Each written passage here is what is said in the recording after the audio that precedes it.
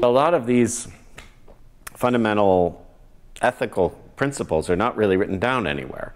So in the tag, last year we started to think about, could we write a set of ethical principles which at least underpin the work of our group, which is primarily looking at reviewing new specifications as they come into the web platform.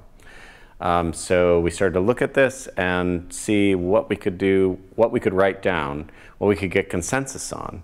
And it turned out to be fairly easy to get consensus on a set of principles, which we've published as the technical architecture group Ethical Web Principles, which are really trying to codify some of that stuff and to actually put down on paper the differentiator of the web is it's pro-social in nature. It's that it is intended for the benefit of society and not simply as a neutral platform for anybody to put any kind of application on. And that idea can be encoded into the architecture of the web in various ways. We can make sure that when we're building a new specification, a new API, that it does not make things worse for users in terms of privacy, in terms of data leakage, that it is built with the needs of marginalized communities in mind, that it is not causing harm to society. So just a few of the things that we wrote down are things like there is one web.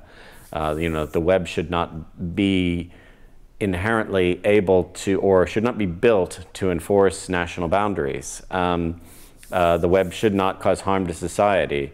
The web must support healthy community and debate. This was one that we thought about a lot because there's been a lot of debate about how much speech how much free speech is good for society versus limiting speech, especially hate speech. So we have some very specific wording here about the web must support free speech.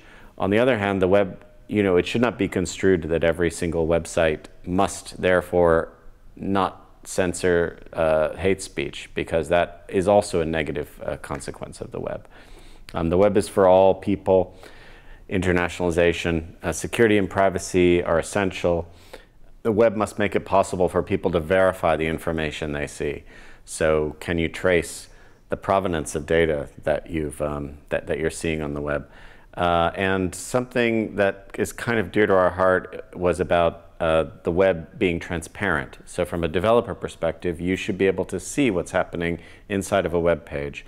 This is based on the kind of view source principle, or the modern interpretation thereof, where you can, using developer tools, always see what's happening inside of a web page, understand what's happening, and you can build maybe extensions that help create a better user experience. So those are some of the things that we're looking at. We're applying these in our regular design reviews and our regular work that we are helping other working groups, both inside and outside of W3C, to build new technologies. And we're looking forward to talking to more people about this, to refining these principles as we go along. We're already incorporating some public feedback that we received, and we're going to be issuing an addendum to them, or an enhancement to them. So these are living principles, and yeah, that's basically what I wanted to talk about.